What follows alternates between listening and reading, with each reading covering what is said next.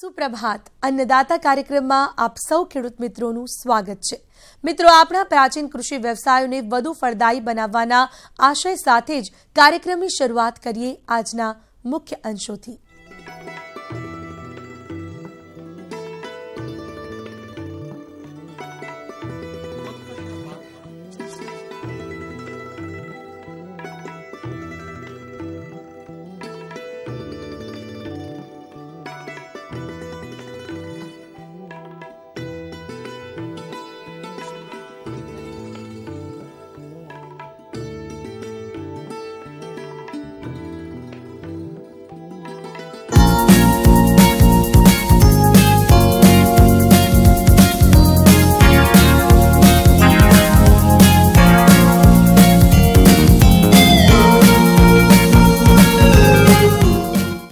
આપણું ગુજરાત વિવિધ પાકોમાંથી તેલીબિયા પાકોના સંશોધન તથા ઉત્પાદન ક્ષેત્રે સમગ્ર ભારતમાં મોખરાનું સ્થાન ધરાવે છે। આ તેલીબિયા પાકોમાંથી પણ મગફળીનું ઉત્પાદન તો આપણે ત્યાં જૂનાગઢ તથા ઉત્તર ગુજરાતના અમુક વિસ્તારોમાં મોટા પાયે લેવામાં આવે છે। જેની પાસે પિયતની સગવડ છે તેવા ખેડૂત મિત્રો ઉનાળામાં પણ મગફળીનું વાવેતર કરતા હોય છે। તો મગફળીનું ઉત્પાદન આપણા ખેડૂત ભાઈઓને સારું મળે તે માટે કૃષિ યુનિવર્સિટી દ્વારા સારી એવી જાતો પણ બહાર પાડવામાં આવી છે। પરંતુ ઉનાળુ મગફળીના ઉગાવા બાદ તેમાં ચૂસિયા પ્રકારની જીવાત જેવી કે મોલો, તડતડિયા, થ્રિપ્સ કે પછી સફેદ માખીનો ઉપદ્રવ પણ જોવા મળતો હોય છે। આવી જીવાતો પાન ઉપર રહીને જ પોતાનો ખોરાક મેળવતી હોવાથી પાનનો વિકાસ અટકી જાય છે, જેના લીધે ખેડૂત ભાઈઓને પાક ઉત્પાદન ઘટવાની ભીતિ પણ જણાય છે। તો આવી જીવાતોને કાબૂમાં લેવા તેનો ઉપદ્રવ જાણી સંકલિત નિયંત્રણના પગલાં કેવી રીતે લેવા જોઈએ તે વિશે માહિતી મેળવીએ જૂનાગઢના શ્રી રમેશભાઈ રાઠોડ પાસેથી। તો ચાલો મળીએ તેમને। આજે આપણે મગફળીના પાકમાં આવતી જીવાતો, ખાસ કરીને તડતડિયા અને થ્રિપ્સની ઓળખ, નુકસાન અને નિયંત્રણ વિશે વાત કરીશું। ખેડૂત મિત્રો, મગફળીનું વાવેતર સૌરાષ્ટ્ર વિસ્તારમાં ખૂબ જ મોટા પાયે થતું હોય છે। એમાં ખાસ કરીને મગફળીનું વાવેતર ચોમાસું અને ઉનાળામાં થાય છે। ખેડૂત મિત્રો, આપણે આજે તડતડિયાની ઓળખ, નુકસાન અને નિયંત્રણ વિશે વાત કરીએ તો ખાસ કરીને તડતડિયા એ આછા લીલા રંગના અને ફાચર આકારના હોય છે। તેની એક અગત્યની લાક્ષણિકતા એ છે કે તેને અડતા પાન પર ત્રાસા ચાલતા હોય છે। તેનાથી ખેડૂત મિત્રો તેને સારી રીતે ઓળખી શકે છે અને ખેડૂત મિત્રો તેને લીલી પોપટી તરીકે પણ ઓળખતા હોય છે। પુખ્ત અને બચ્ચા જે છે તડતડિયાના તે પાનની નીચેની બાજુ રહી અને પાનમાંથી રસ ચૂસીને નુકસાન કરતા હોય છે। તેથી પાન જે છે એ ફિક્કા અને પીળા પડી જાય છે અને તેનાથી પાન કોકડાઈ જતા અને ચીમડાઈ જવાનો જે એનું લાક્ષણિકતા છે। હવે આ જીવાતનો ઉપદ્રવ મગફળીમાં ખાસ કરીને સૂયા બેસતી વખતે થાય તો ડોડવાના જે દાણા છે તે ચીમડા જતા હોય અને વાવવામાં આવે તો તેનો ઉગાવો ખૂબ જ ઓછો જોવા મળે છે। હવે ચીમડાયેલા જે દાણા છે તેમાં તેલના ટકામાં પણ ઘણું જ નુકસાન જતું હોય છે। ખેડૂત મિત્રો, હવે આપણે થ્રિપ્સ વિશે વાત કરીએ તો ખાસ કરીને એની ઓળખની વાત કરીએ તો આ જીવાત નાની અને શંકુ આકારની ફિક્કા પીળા રંગની હોય છે। હવે જે એની કાળી પાંખોવાળી હોય છે તે નરી આંખે અનુભવ વગર સ્પષ્ટ દેખાતી નથી અને જે એના બચ્ચા છે તે ખૂબ જ નાના અને પાંખો વગરના હોય છે। હવે નુકસાન વિશે વાત કરીએ તો ખાસ કરીને પુખ્ત અને બચ્ચા જે છે તે પાનની નીચેની બાજુ રહી તે તેની કુમળી ડૂંખોમાં નુકસાન કરતા હોય છે। હવે આ જીવાતનો ઉપદ્રવ ખાસ કરીને પાકની શરૂઆતની અવસ્થામાં જ જોવા મળતો હોય છે અને જ્યારે વાતાવરણમાં ગરમીનું પ્રમાણ વધુ હોય ત્યારે પણ તેનો ઉપદ્રવ વધારે પ્રમાણમાં જોવા મળતો હોય છે। તો હવે નિયંત્રણ વિશે વાત કરીએ। હવે બંને માટે, થ્રિપ્સ અને તડતડિયા માટે તો ખાસ કરીને શોષક પ્રકારની દવાઓ જેવી કે ફોસ્ફામિડોન 0.03% જે 10 લીટર પાણીમાં 3 મિલી દવા અથવા તો મિથાઇલોડિમેટોન જે 0.025% બજારમાં મળે છે તે 10 લીટર પાણીમાં 10 મિલી અથવા તો ડાયમિથોએટ દવા જે ખાસ કરીને 0.03% 10 લીટર પાણીમાં 10 મિલી દવા અને આપણે મિશ્રણ કરી અને જો એનો છંટકાવ કરવામાં આવે તો આપણે સારી રીતે આ જીવાતનું નિયંત્રણ કરી શકતા હોય છે। અને ખાસ કરીને જો બીજી વખત આપણે જીવાતનું છંટકાવની જરૂર જણાય તો 10 થી 12 દિવસના અંતરે બીજો છંટકાવ કરવાથી સારી રીતે આપણે આ જીવાતનું નિયંત્રણ કરી શકતા હોય છે। હવે ખેડૂત મિત્રો, તો ખાસ કરીને નિંદામણનું જો નિયંત્રણ કરવામાં આવે તો આ જીવાતનું પણ આપણે સારી રીતે નિયંત્રણ કરી શકતા હોય છે। એમાં ખાસ કરીને ખેતરની અંદર જે નિંદામણ રહેલું હોય તેનો આપણે સારી રીતે નિયંત્રણ કરવું જોઈએ।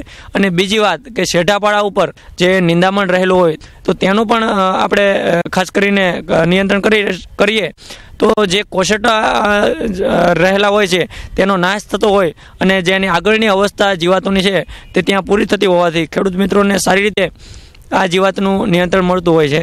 તો ખેડૂત મિત્રો આ રીતે જો તેનું નિયંત્રણ કરે તો તેને ઉત્પાદનમાં પણ મોટો ફરક જોવા મળે અને આર્થિક રીતે તે વધારે ઉત્પાદન મેળવી શકે. ગુજરાત રાજ્યની અંદર મગફળીનો પાક ઉત્પાદન અને વિસ્તારની દ્રષ્ટિએ મોખરાનું સ્થાન ધરાવે છે. આ પાકનો સફળતાપૂર્વક ઉત્પાદન મેળવવા માટે ખેડૂતો સુધારેલા બિયારણો, રાસાયણિક ખાતર અને સુધારેલી ખેતી પદ્ધતિઓ અપનાવી અને સફળતાપૂર્વક મગફળીનું ઉત્પાદન વધે તેવા પ્રયત્નો કરે છે. પરંતુ કેટલાક મિત્રો પાક સંરક્ષણનું જે અગત્યનું પાસું જે છે તેના તરફ દુર્લક્ષ હોવાને કારણે ઘણી વખત મોઢે આવેલો કોળિયો જૂટવાઈ જાય છે. મગફળીના પાકની અંદર નુકસાન કરતી અગત્યની જીવાતો જે છે એની અંદર કાપી ખાનારી જીવાતો, રસ ચૂસીને નુકસાન કરતી જીવાતો અને જમીનમાં રહીને નુકસાન કરતી જીવાતો અગત્યની જીવાતો છે. મગફળીના પાકની અંદર લશ્કરી ઈયળ વધુ પ્રમાણમાં નુકસાન કરે છે. ભારતના મોટાભાગના રાજ્યોની અંદર આ જીવાતનો ફેલાવો જોવા મળે છે. આ જીવાતની ઓળખ અંગે આપણે જો જોઈએ તો એમનું જે ફૂદું જે છે મધ્યમ કદનું છે અને ઈયળ જે છે એ ચળકતા લીલા રંગની નાની હોય છે ત્યારે હોય છે અને પાછળથી એ કાબરચિત્રી બને છે અને કાળા ડાઘ એના ગરદન ઉપર અને પૂંછડી ઉપર પડે છે. અડતાની સાથે તે ગૂંચળું વળી જાય છે એ એની ખાસિયત છે. આ જીવાત તડકાની અંદર ખાસ કરીને થડ અને ઢેફાની અંદર ભરાય છે અને રાત્રિ દરમિયાન એ છોડ ઉપર આવી અને ખૂબ જ નુકસાન કરે છે. નુકસાન અંગે આપણે જોઈએ તો આ જીવાતની જે નાની ઈયળો જે છે એ પાનનો લીલો ભાગ હોય છે એ શરૂઆતમાં ખાય છે અને પાન કરોડિયા જેવું થાય છે. મોટી થતા ઈયળો જે છે એ છોડના પાન ખાય છે. વધુ પ્રમાણમાં ઉપદ્રવ હોય તો છોડ ઝાખરા જેવો કરી નાખે અને કેટલીક વખત થડની બાજુના તડકાની અંદર એ સુપાઈ રહેવાને કારણે એ સોયા પણ કાપી નુકસાન કરે છે, જેથી મગફળીની અંદર સીધું નુકસાન થાય છે. આ રીતે જોઈએ તો આ જીવાત જે છે એ ખૂબ જ નુકસાન કરે છે. આ જીવાતના જીવનક્રમ અંગે જોઈએ તો આ જીવાતનો જે પુખ્ત કીટક છે એ 250થી 350ની સંખ્યાની અંદર સમૂહમાં ઈંડાઓ મૂકે છે. ઈંડામાંથી 3 દિવસની અંદર ઈયળ નીકળે છે. ઈયળનો જે જીવનક્રમ છે એ 15થી 24 દિવસ છે. કોશિકા અવસ્થા છે 7 થી 10 દિવસનો છે અને પુખ્ત કીટક છે એ પણ 7 થી 10 દિવસની અંદર કુલ આખો જીવનક્રમ છે 50 થી 56 દિવસની અંદર એ પૂર્ણ કરે છે. આ જીવાતના અસરકારક નિયંત્રણ અંગે આપણે જો જોઈએ તો આ જીવાત ખૂબ જ ખાંધર્યો હોવાને કારણે સંકલિત નિયંત્રણના ઉપાયો આપણે યોજવા જોઈએ. સંકલિત નિયંત્રણના ઉપાયોની અંદર આપણે જોઈએ તો ખાસ કરીને આ જીવાતની અંદર જે પરોપજીવી અને પરભક્ષી કીટકો જે હોય છે તેનો ઉપયોગ કરીને આ જીવાતમાં રોગ પેદા કરતા વિષાણુઓ અને જીવાણુઓનો ઉપયોગ કરી સારી રીતે નિયંત્રણ કરી શકીએ. આ જીવાતના નિયંત્રણ અંગે આપણે જો જોઈએ તો જ્યારે આ જીવાતનો ઉપદ્રવ શરૂ થાય ત્યારે ખાસ કરીને નાની ઈયળો અને ઈંડાઓ જે હોય છે એના સમૂહનો નાશ કરવો જોઈએ. ઈયળો જો મોટી થઈ ગઈ હોય તો એને હાથથી વીણી અને પણ આપણે નાશ કરી શકીએ. આ ઉપરાંત આ જીવાત જે છે એ પ્રકાશપિંજર તરફ આકર્ષાતી હોવાથી પ્રકાશપિંજર અને ફેરોમેન ટ્રેપ ગોઠવી અને પણ આપણે એનો નાશ કરી શકીએ. આ ઉપરાંત આ જીવાતોની અંદર જે રોગ ફેલાવે છે એવા વિષાણુઓ ખાસ કરીને એનપીવી અને બીટીનો ઉપયોગ કરીને પણ આપણે આ જીવાતનો નાશ કરી શકીએ છીએ. આ ઉપરાંત આ જીવાતને સામે અસરકારક જે દવાઓ છે એ ખાસ કરી ક્વિનાલ્ફોસ જે છે એ પણ 2 મિલીલીટર 1 લીટર પાણી પ્રમાણે, આ ઉપરાંત પ્રોફેનોફોસ જે છે એ 10 મિલીલીટર દવા 10 લીટર પાણીની અંદર ભેળવી અને છંટકાવ કરવામાં અસરકારક નિયંત્રણ થાય છે. આ ઉપરાંત આ જીવાતને સામે નવા પ્રકારની દવાઓ ખાસ કરીને મિથોમાલ નામની દવા જે છે એના બહુ સારા પરિણામો છે.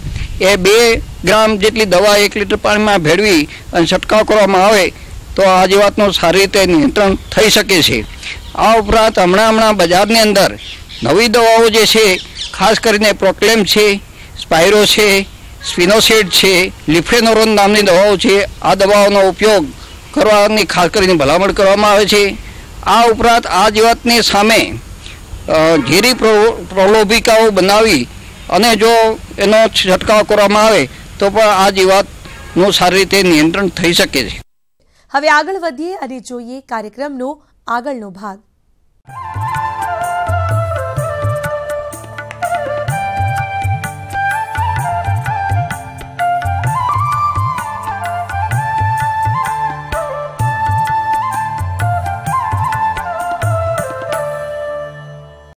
આપણા રાજ્યમાં શાકભાજીની ખેતીનું આગવું અને નિરાળું સ્થાન છે. સમયની માંગ પિયત માટે પાણીની મુશ્કેલી તથા ખેતી ખર્ચ ધ્યાનમાં રાખી આજનો ખેડૂત ચીલાચાલુ ખેતી છોડી શાકભાજી પાકો તરફ વળ્યા છે. આપણા રાજ્યમાં શાકભાજી ઉગાડવામાં આવતા પાકો પૈકી ઘઉં, કંદમૂળ, શાકભાજીના પાકો જેવા મૂળ, ગાજર, બીટરૂટ, રતાળુ, સુરણ જેવા પાકોનું વાવેતર કરવામાં આવે છે. તો મિત્રો, આજે આપણે સુરણની વૈજ્ઞાનિક ખેતી પદ્ધતિ અંગે ચર્ચા કરીશું. સુરણની ખેતી આણંદ જિલ્લા બોરિયાવી, કંજરી અને નરસણાના વિસ્તારમાં વિશેષ કરીને કરવામાં આવે છે. મિત્રો, સુરણના પાક માટે આબોહવાની વાત કરું છું. સુરણ વાનસ્પતિક વૃદ્ધિ દરમિયાન ગરમ અને ભેજવાળું તેમજ કંદના વિકાસ સમયે ઠંડુ અને સૂકું હવામાન વધુ માફક આવે છે. મિત્રો, સુરણના પાકોને રેતાળ, ગોરાડું અને મધ્યમ કાળી સારી નીતાશક્તિવાળી જમીન વધુ માફક આવે છે. સુરણના વાવેતર માટે પહેલા આગળના પાકના જડિયા દૂર કરી જમીનને હળથી કે ટ્રેક્ટરથી 2 થી 3 ખેડ કરી પોચી અને ભરભરી બનાવવામાં આવે છે. તેમાં સારું કહેવાયેલું છાણિયું ખાતર હેક્ટરે 20 થી 25 ટન જમીનમાં ભેળવવું, જેના કારણે જમીનમાં ભેજ સંગ્રહ શક્તિ વધશે. સુરણની જાતોની વાત કરું તો સુરણની લાલ માવાવાળી તેમજ સફેદ માવાવાળી જાત ખૂબ જ પ્રચલિત છે. મિત્રો, સુરણના વાવેતર માટે ગાંઠો 4 વર્ષના અંતે તૈયાર થાય છે. ચોથા વર્ષના તૈયાર થયેલી સુરણના મોટા કંદ પરની નાની આંગળીઓ જેવી ગાંઠો કે જેમાં એક આંખ તેને છૂટી પાડી પ્રથમ વર્ષે રોપવામાં આવે તો તેમાં 12,000 કિલો ઉત્પાદન તથા ગાંઠોને બીજા વર્ષે રોપવામાં આવે તો 24,000 કિલો તથા ત્રીજા વર્ષે 36,000 કિલો અને ચોથા વર્ષે 48,000 કિલો જેટલું હેક્ટરે ઉત્પાદન મળે છે. માટે મિત્રો, પ્રથમ, બીજા, ત્રીજા અને ચોથા વર્ષની ગાંઠોમાંથી કોઈ પણ વર્ષની ગાંઠ પસંદ કરી વાવણી કરવી. સુરણના વાવેતર માટે 15 એપ્રિલથી 15 મે સુધીનો ગાળો ખૂબ જ સારો હોય છે. તેથી આ સમય દરમિયાન વાવણી કરી લેવી હિતાવહ છે. ત્યારબાદ મિત્રો, સુરણની રોપણીની વાત કરીએ તો જમીનને ખેડી તૈયાર કરવી. ત્યારબાદ જો પ્રથમ વર્ષની ગાંઠનું વાવેતર કરવાનું હોય તો 30 સેન્ટીમીટર, બીજા વર્ષની ગાંઠ માટે 45 સેન્ટીમીટર, ત્રીજા વર્ષની ગાંઠ માટે 75 અને ચોથા વર્ષની ગાંઠ માટે 120 સેન્ટીમીટરનું અંતર રાખી ટ્રેક્ટરોએ પારા અથવા ચાસ પાડવા. ત્યારબાદ પારા ચાસની દરેક હારમાં પ્રથમ વર્ષ માટે ગાંઠો 30 સેન્ટીમીટર, બીજા વર્ષે 45 સેન્ટીમીટર, ગાંઠ માટે 75 સેન્ટીમીટર તથા ચોથા વર્ષની ગાંઠ માટે 90 સેન્ટીમીટરના અંતરે મધ્યમ કદના એટલે ગાંઠના કદ પ્રમાણે ખાડા તૈયાર કરવા. ત્યારબાદ તેમાં ગાંઠો આંખ ઉપરની તરફ રહે તે રીતે ગોઠવી પાવડા વડે તેના ઉપર માટી ચડાવી દેવી. મિત્રો, હવે આ પાકમાં રાસાયણિક ખાતરની વાત કરીએ તો પાયામાં ગાંઠની રોપણી બાદ 1 માસે પ્રથમ તથા બીજા વર્ષની ગાંઠ માટે 37 કિલો નાઇટ્રોજન, 40 કિલો ફોસ્ફરસ તથા 60 કિલો પોટાશ આપવાનો અને ત્રીજા ચોથા વર્ષની ગાંઠ માટે 37 કિલો નાઇટ્રોજન હેક્ટરે આપવાનો હોય છે.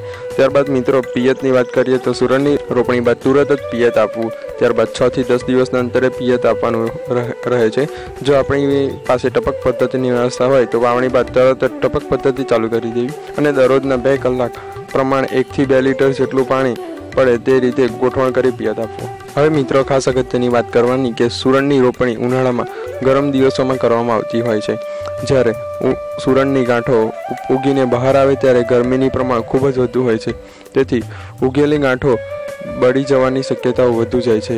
આવું ન થાય તે માટે સુરણની વાવણી તેમાં મગ, ચોળા, તલ, ગુવાર કે સણ જેવા પાકની બીજ મૂકી દેવામાં. તેમજ સુરણને પાક 7 થી 8 મહિનાનો પાક છે. તેમાં કઠોળ વર્ગના પાકો આંતરપાક તરીકે લેવાથી જમીનના નાઇટ્રોજનની પૂર્તિ કરી શકાય છે, જે સુરણના છોડને મળતો રહે છે. તેમજ તેમાંથી વધારાની આવક પણ મેળવી શકાય છે.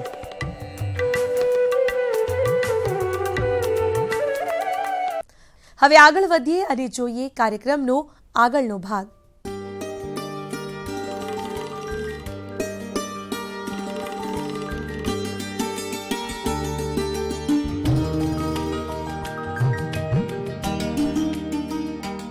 કૃષિ તેમજ કૃષિ સંલગ્ન વ્યવસાયોમાં આવતી મૂંઝવણનું માર્ગદર્શન મેળવવા કાર્યક્રમના આપના પ્રશ્નો લેવામાં આવે છે અને તેમનું માર્ગદર્શન પણ આપવામાં આવે છે. તો જોઈએ આજનો પ્રશ્ન અને તેનો જવાબ. મેં વેલાવાળા શાકભાજી વાવ્યા છે. ખાતર પીરિયડ નિંદામણ ક્યારે કરવું તેના વિશે માહિતી આપો. વેલાવાળા શાકભાજીમાં ગલકા એ ઉનાળુ ઋતુનો એક અગત્યનો પાક છે. ઉનાળુ ઋતુમાં આ પાકના વાવેતર બાદ તેના વિકાસની વિવિધ અવસ્થાએ યોગ્ય પોષક તત્વો પિયત આપવા જોઈએ અને પાકને નીંદણ મુક્ત રાખવો જોઈએ. આપણે ઊભા પાકમાં પૂરતી ખાતર તરીકે નાઇટ્રોજન જો યોગ્ય કાળજી લીધા વિના યોગ્ય સમયે આપવામાં ન આવે અથવા પાકમાં જમીનના પ્રતને ધ્યાનમાં લઈને પિયત આપવામાં ન આવે કે પછી ખેતરમાં નીંદણ વધુ પડતું થઈ જાય તો આખરે આ પાકમાંથી આપણને અર્થક્ષમ વળતર મળતું નથી. જ્યારે આપણે ઉનાળુ ગલકાની ખેતી કરી અર્થક્ષમ વળતર મેળવવા માંગતા હોય તો તેમાં છોડની વિવિધ વિકાસની અવસ્થાએ કઈ કઈ અગત્યની કાળજી ખાતર, પિયત અને નિંદામણ નિયંત્રણમાં લેવી જોઈએ તે ઉપર વિસ્તારથી માહિતી મેળવીશું જૂનાગઢ શાકભાજી સંશોધન કેન્દ્રના સંશોધન વૈજ્ઞાનિક ડોક્ટર આઈ.જે. ગોલાની સાહેબ પાસેથી.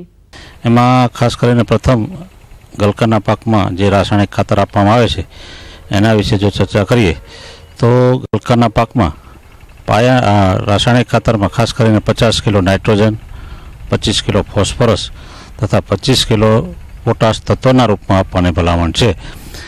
આમાં ખાસ કરીને 25 કિલો ફોસ્ફરસ તથા 25 કિલો પોટાશ એટલે કે 54 કિલો ડીએપી અને 43 કિલો મુરટ ઓફ પોટાશ પાયાના ખાતર તરીકે આપવું.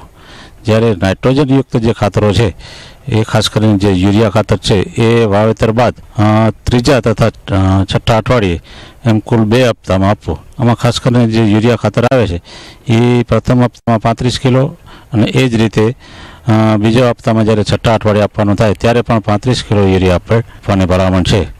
ખાસ કરીને જ્યારે આપણે યુરિયા ખાતર આપતા હોય ગલકામાં જ્યારે પિયત થતું હોય તે પિયત થાય એના બીજા દિવસે આપણે ખાસ કરીને યુરિયા ખાતર આપવું જોઈએ.